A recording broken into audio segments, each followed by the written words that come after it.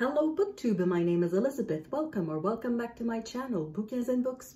We are almost in September, and that means Shorty September. Among other events, there are many events going on BookTube in September, but the one I'm focusing on in this video is Shorty September. This one is the baby. It is the brainchild of Sean and Bert at The Story Time and Heather at Soggy Expat Book Nerd.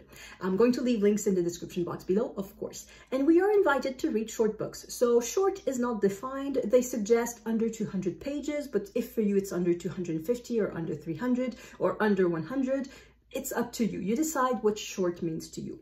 They have a whole bunch of prompts and they are presented in a zine. It's a zine. So go check Heather's video. It's awesome. It's really awesome. That being said, I'm not going to follow the prompts. I decided to use Shorty September to travel around the world, to discover new authors and to discover literature from different countries. I think of all the books that I have, only one of them is by an author I've already read. So all of these will be new to me authors. And no, not all of them. No, it's not true. There's 2 or 3 of them. Yeah. Anyway, most of them will be by new to me authors, and most of them, or not most of them, but they are from different countries. There's only 2 countries that have more than one book, and that's Canada and France. It is just the way it happened. There are so many books that looked interesting that I decided to grab more than one books for these countries. The way that I chose the books, some of them are my own, and the vast majority of them are from the library. I went to the library and I just scanned the shelves for short books.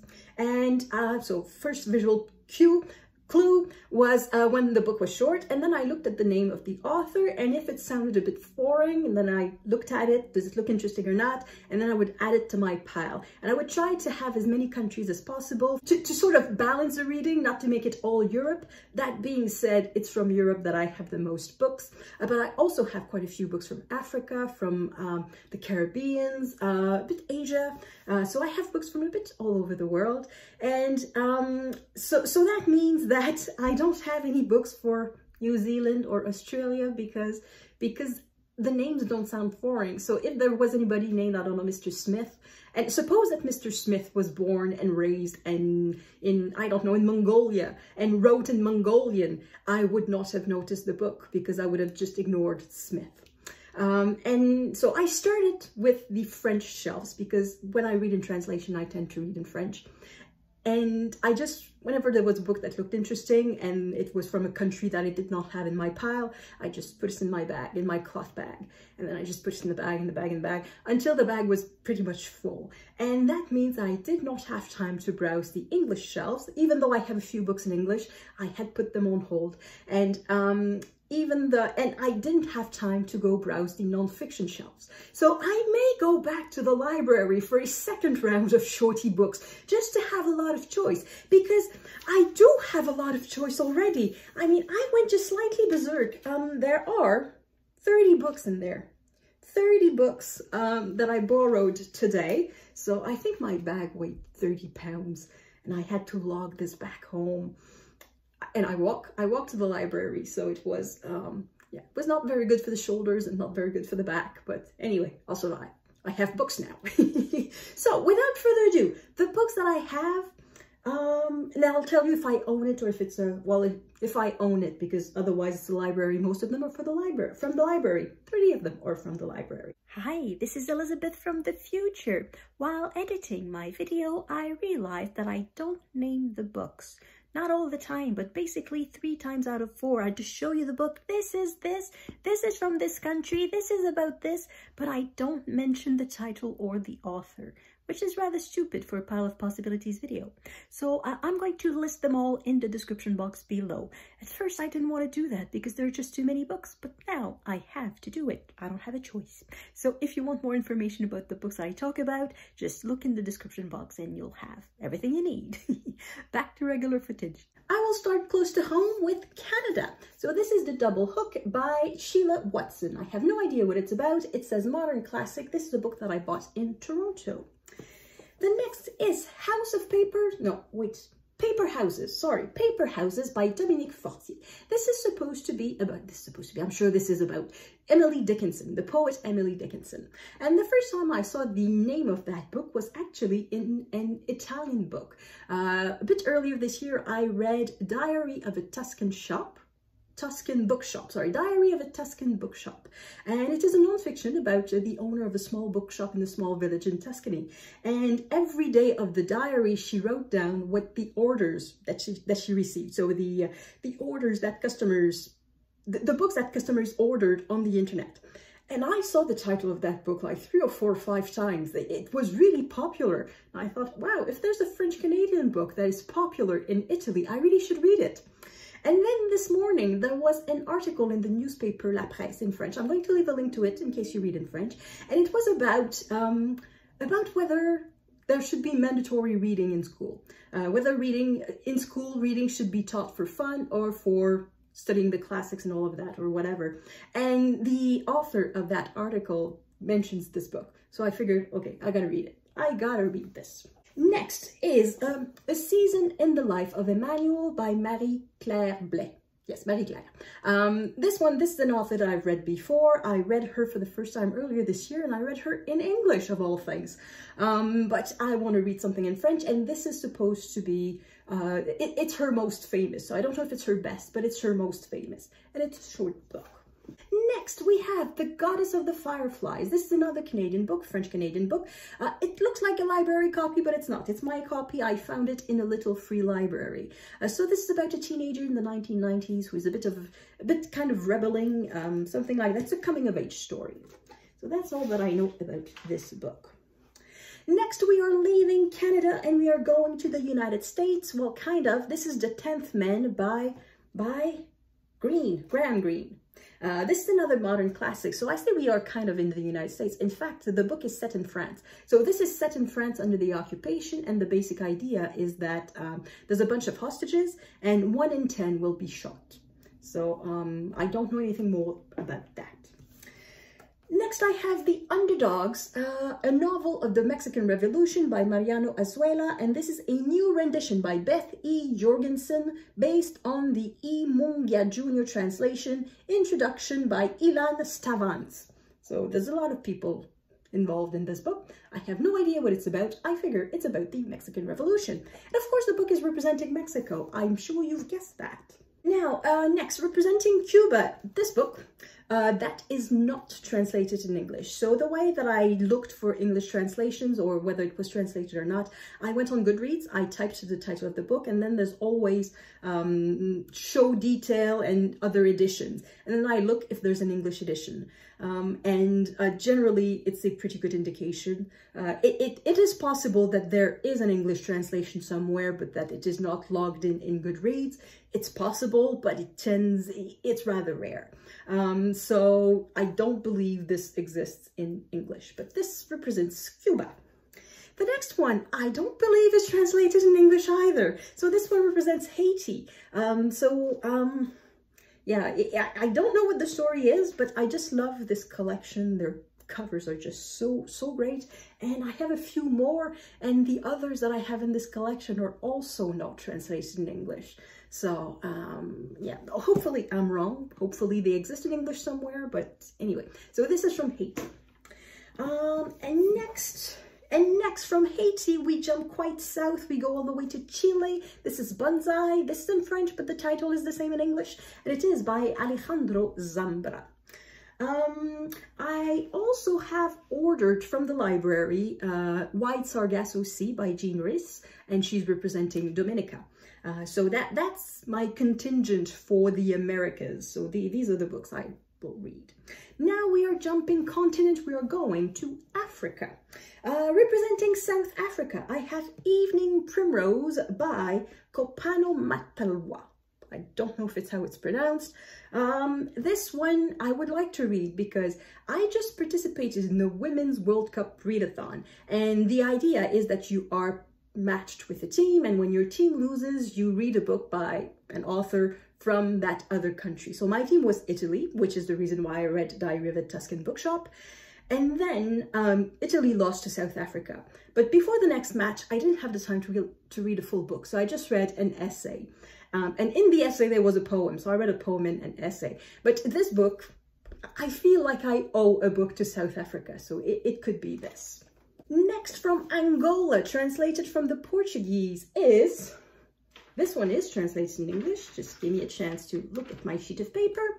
It is A General Theory of Oblivion by José Eduardo Agualusa.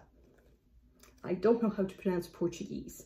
So this is the story of a woman in 1975 who suffers from agoraphobia, and this is during the revolution. I don't know if it's a revolution, but the when Angola becomes independent, so the end of colonization, I guess. And it's the story of that woman who just hides in an apartment and see all bunch of people coming in and coming out. I don't know exactly what it is, but it sounds interesting, and it says that this woman really existed. So that's another thing that's kind of fascinating. This one is a translation in English. Let me check. No, it does not appear to have been translated in English. So this one is translated from Arabic, but from Tunisia, so representing Tunisia. I have no idea what it's about, but who cares? It's from Tunisia. This one represents Morocco, so translated from the Arabic again, but Arabic from Morocco. So this is The Punishment by Tahar Benjeloun. So this is a story of students, I believe, of 94 students who were punished for having spoken against the king. That was in 1965. So what happened is that they were called for military service. That was the official excuse, but in fact they were imprisoned and they were basically tortured. So this is the very happy story of that event. And then representing Egypt. So again, translated from the Arabic, but Egypt, hunger. So this is about people who are hungry. So I think it's about a poor family. And they don't have enough money to eat. I think that's the idea. But yeah, short little book. That's the thing with short little books. I often don't care what they are about. I just read them. And then we are moving on to Asia. So another book translated from Arabic, but this time representing Lebanon. This one is, I know that, what's the title of this one? Voices of the Lost by Hoda Barakat. So this one sounded fun. So there's somebody who writes a letter and the person dies before he has the time to mail it. Somebody else finds it and decides to write a letter, and that person also dies before being able to send it. And this letter sort of goes from person to person to person. And that's the story. So it sounded really fun. So from Lebanon. This one, Zora by Zoya Pirzad, is The Space Between Us. I've read a collection of short stories by this author. She is from Iran, so she represents Iran. This book is translated from the Persian, and she is Armenian, so she represents a minority within Iran. And this is about, I think, two kids who grow up near the Caspian Sea. Something like that. It sounded good. It just sounded a lot of fun. Okay, and the next three, the next three are not translated, and the next two are part of this collection. I really love this Zulma editions. They're just wonderful. So this one is translated from the Tamil, and it is way more than 200 pages. I did not realize it, but I just love the cover so much, and I was just looking for books from around the world, and I just did not notice that this one was not short. But I borrowed it. It doesn't cost anything. Worst comes to worst, I don't read it. Oh, and that one was representing Sri Lanka. And the next one is representing China, but I did not find any English title for that book. So if we translated word for word, it would be The Hotel of the Swan. So the Swan Hotel. This is a story of a maid who wants to become rich and decides to kidnap the kid that she is, of who she's the nanny. So she's not a maid, she's a nanny. And she decides to kidnap the kid and ask for a ransom. But while she kidnaps the kid, the father is denounced for corruption and everybody's imprisoned, the entire family. Some people are shot. I don't know if they die, but they all go. Anyway, they lose their status, they lose their money, anyway. So she's stuck with the kid. Sounded kind of fun. It's dreadful, but it sounded fun. This one's another one that kind of sad. Does not appear to be translated in English. This is one represents Japan. So this is a story of a dam that is being built, and with the building of that dam, a village will be submerged. And it is, I think it's during the night. Is it the night or the morning? Anyway, it's when the population of the village has to leave. So it's the story of their exile. It's supposed to be rather poetic according to the back cover. Okay, we are now moving to Europe, I guess. I say I guess because the first one, Sofki, is not translated in English. So if we look at the library copy, it's a Canadian book. So the author lives in Canada, and this appears to be the only publication of that book. However, it says translated from Russian, and the author was born in Georgia. So I don't know exactly which country that book represents. I'm going to say it represents the Soviet Union because it's about Soviet people. So I'm going to say it represents the Soviet Union, even though it doesn't exist anymore. Representing Russia, we have Just the Plague by Ludmila Ulitskaya. It is set in 1939. It's about a biologist that must present his results of various researches. Next, representing Sweden, an elderly lady is up to no good. I love the book, the format of the book. It's a teeny tiny little thing. So this is a mass market paperback, and look at this, it's even smaller, and it's hardcover. So anyway, this one was recommended a lot by, I think it was Anja from Anja's book chatter, I think. But I think it was recommended by a lot of people. So this is about an elderly lady who is up to no good. Sounds fun. Representing Iceland. I think that's another one that is not translated. Indeed, it is not translated. So this is the story of a painter who lives in a caravan in the wilderness, so really far from any urban center in Iceland, and he just paints. And he lives alone, and then I think he's a bit alone with his thoughts, but also with his art and with the artists that he admires. So this is going to be rather poetic and artistic. Next, a classic representing England that probably everybody knows, 84 Charing Cross Road by Helen Hanff. So this is non-fiction, and this is an epistolary relation between two people, and I've never read that. And I know it's an absolute classic, but I've never read that. So I'm very excited to read this one. Next, one of my own books representing, I suppose, Germany, because it's translated from German, Siddhartha. However, it is set in India. So this is by Hermann Hesse, and I've heard so much good of that author Hesse, but I've never read him. So this would be my first Hermann Hesse. Also representing Germany. Oh, I had forgotten I had two for Germany. So this one is in French. In English, it is Guilt Stories by Ferdinand von Schirach. So the author is a lawyer and who specializes in criminal law. And he decided to write short stories based on certain cases that he had. Not necessarily his cases, but cases that he witnessed, that he saw. And I read another collection of his short stories, and I think it was simply called Crimes. And this one is sort of a sequel, and the first one I really loved. I really, really loved. So I'm sure this one is just as good. Next, representing Belgium, Thirst. I had Hunger a bit later, now I have Thirst by Amélie Nothomb. I wish I could tell you what this book was about. Look at that, that's the back cover, and these are the flaps. Freaking nothing. You're supposed to know that Amélie Nothomb is famous, and you're supposed to know that you're supposed to want to read all of her books. Or perhaps, yeah, she's that kind of author. She's so famous that the content of her books do not matter. The publishers and the booksellers, they are at the point where they just put the face and the name of the author on the cover, and the content of the book does not matter at all. It's going to be a bestseller. I've read 2 or 3 of her books, and I have to say that I'm not necessarily a super fan. So I wanted to try her again. So a short book, she only writes short books anyway. So you could do a Shorty September just with Nothomb's books. But I thought I would try it again. And why did I pick? There was a whole bunch of them at the library, like almost a full shelf of Nothomb books. And I don't know why I picked this one.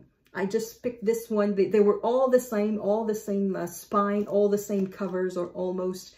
And none of them had explanations at the back. So I just picked one, and I guess because it was the shortest title, I don't know. Perhaps I was thirsty and somehow it played in my subconscious. I don't know. Next, we have a bunch of books representing France. So one of my own books, The Black City by Georges Sand. So this is a 19th century classic. And it is about industrialization. I think it's about people working in, I think it's in a coal mining city or something like that. Anyway, sounded good.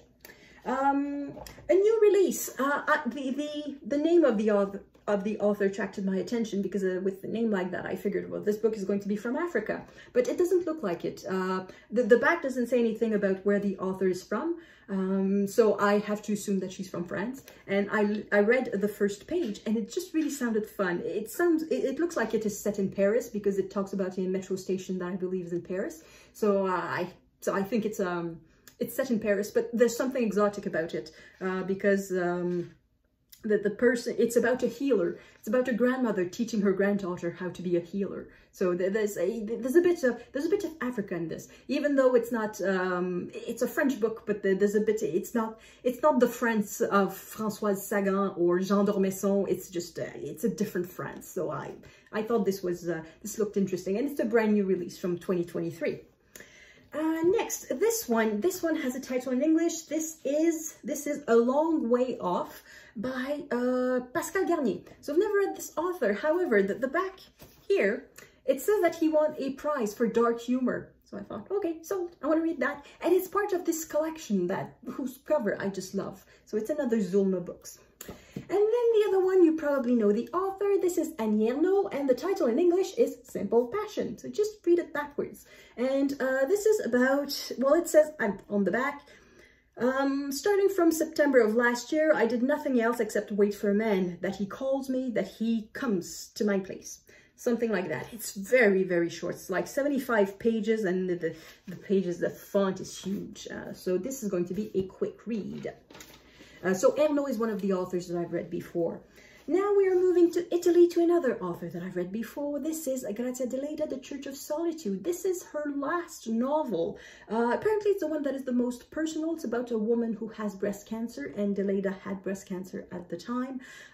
So this is going to be a bit, I think, heart-wrenching a little bit. But it's supposed to be not necessarily, it's not a tearjerker, it's just a reflection, and it's a book by an author who kind of realizes that their end is coming. So this is always, it's touching, it's very touching, I assume.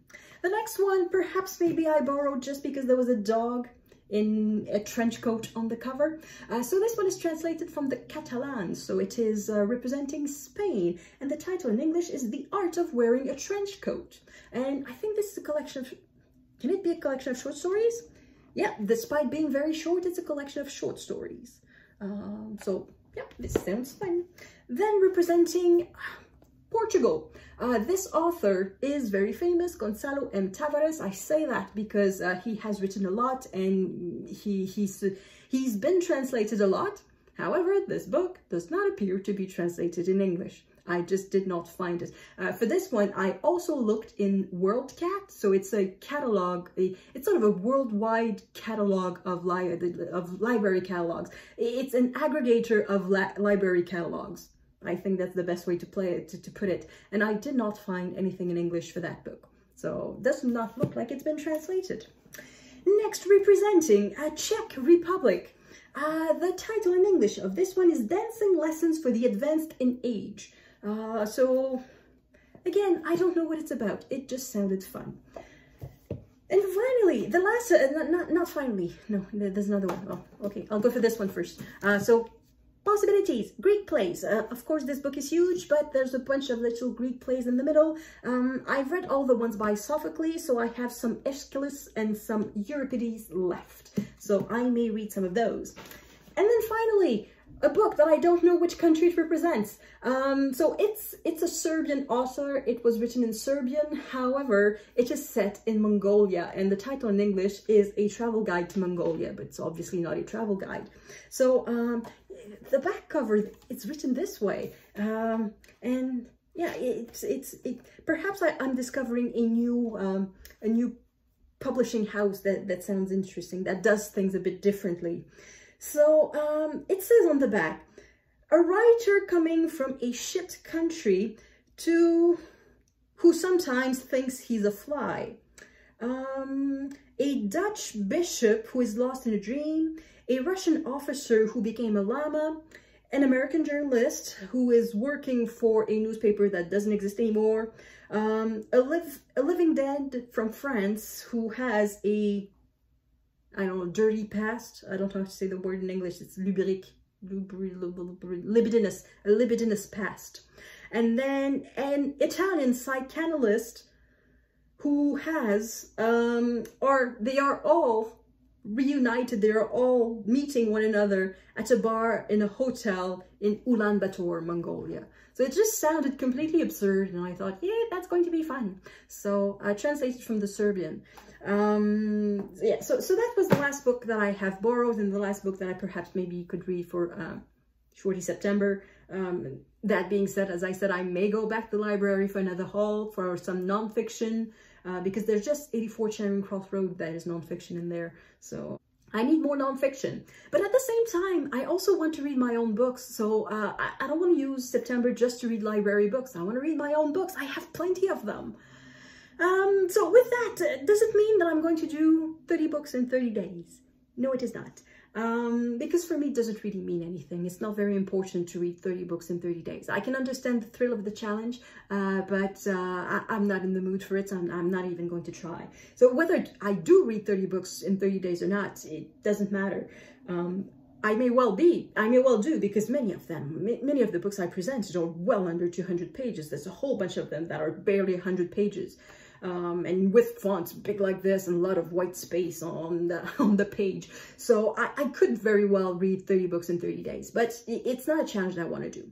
However, I've seen, well, it's a challenge that's been around for quite a while. Roz is doing it from Scally Daddling About the Books, and recently I've just seen Risha from For the Love of Classics, who decided to try a Read Around the World challenge. And that one is perhaps a bit more tempting. So it's not something that I want to do in 1 year. But again, I don't know if I want to do it that much. I have a lot of fun reading books from all over the world. That I really love.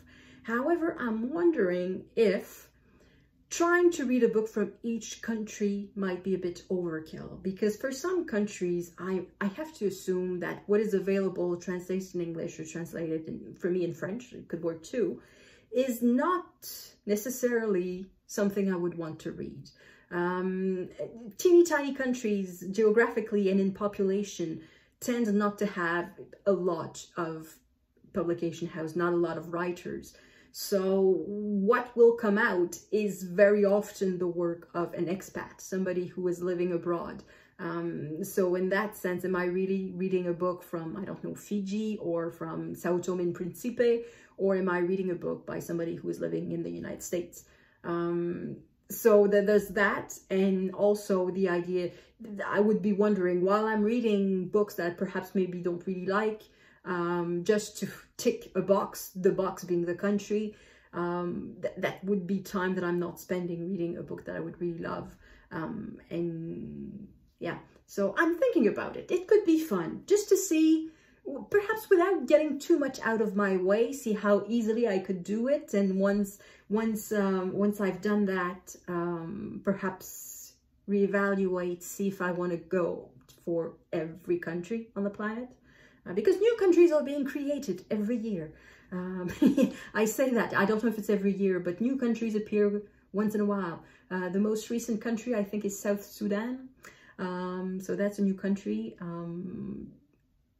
Anyway, so yeah, I'm thinking about it. So if you've done if you've done the challenge of reading a book from every country, or if you're thinking about it, let me know in the comments. Is it worth it or not? That's what I'm wondering. Is it worth it to go into every teeny tiny corner of the planet?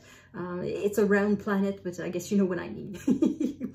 So anyway, that's it. So that's my possibilities for Shorty September. There's absolutely no way I'm reading all of this. I'm just going to pick some books in this giant pile, and I'll let you know what I think of these books when I read them. And let me know in the comments if you've read them, if you think they're good, and if you have recommendations within these 40-something books. I think it's 40-something, about 40 books that I've presented. Anyway, thank you everyone for watching, and I will see you in the next video. À la prochaine!